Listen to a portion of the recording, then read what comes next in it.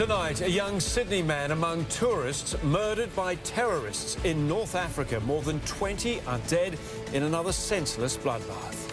Tony Abbott drops another Nazi comparison in federal parliament, enraging a Jewish MP who was then ejected from Question Time.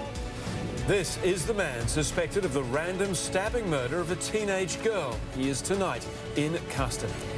The Irish brother at the centre of a nasty one-punch case, pleading to be able to go home. And plain packaging on cigarettes is working. More smokers are kicking the habit.